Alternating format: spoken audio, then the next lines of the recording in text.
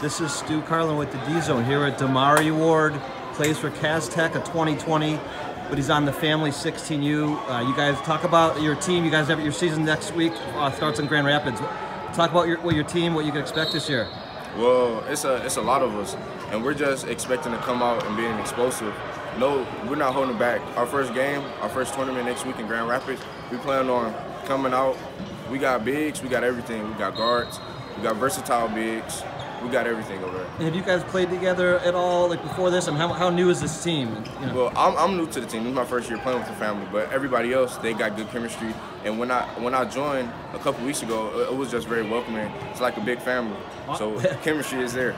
Nice, man. Okay, good. So where'd you play last year? And Last year I played for Cass Tech. Did you play in the AU?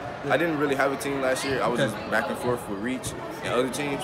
But this year, the family is my main priority this year. It sounds like you're landing a good place. So talk about your game a little bit and what you can bring to the family and your game. Okay, I'm a versatile big. I can shoot the three if I need to. I can get around defenders. Great rebounder, excellent free throw shooter, and I talk on defense.